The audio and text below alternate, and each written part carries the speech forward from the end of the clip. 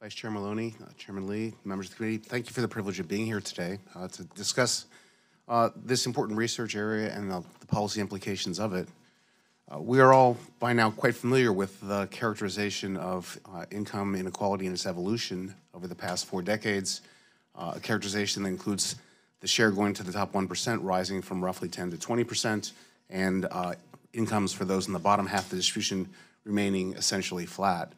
So as someone who is a consumer of this research literature as much as anyone, it's disconcerting to read recent research by Jerry Otten and David Splinter that re-examines these patterns and finds, in fact, at the top, the rise was quite modest, perhaps 2%, and that in the bottom 50%, the income increased by about 1/3 over that period. And that's a very different picture of the level and evolution of inequality in the United States.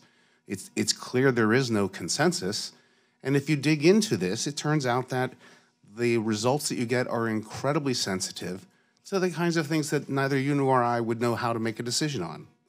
What is going to be the basic unit of observation? Are we going to look at households, or are we going to look at tax filing units? What is going to be the definition of income? What will be in it? Will we try to scale to get all national income or not? How do we impute the things that we don't actually directly observe? And it's quite striking how sensitive the results are to different choices of the measure of inflation over that time period. It makes a big difference for the results.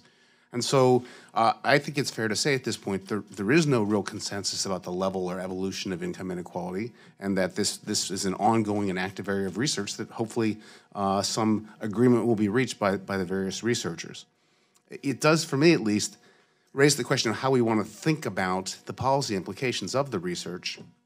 If we really don't know where we are, it's hard to figure out exactly what the policy design would be.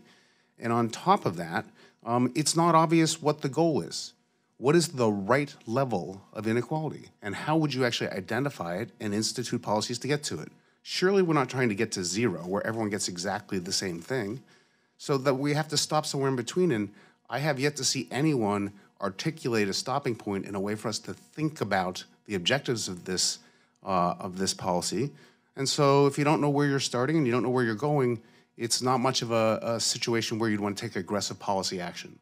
The final thing I'd emphasize that comes out quite clearly in this is, while there's casual talk about the top 1% or the middle income or the lower income as if they were monolithic entities, there's a huge amount of movement in and out of those. In research that Jerry Otten did, you find that something between 37 and 47% of those people in the 1% are gone a year later. So being a 1%er might be a one-time lifetime event. You sell a business, you're a 1%er, you weren't before, you never will be again. And how we think about policies toward any part of that income distribution, we should think hard about whether people are going to be there for any sustained period of time. It makes a difference in the policy design.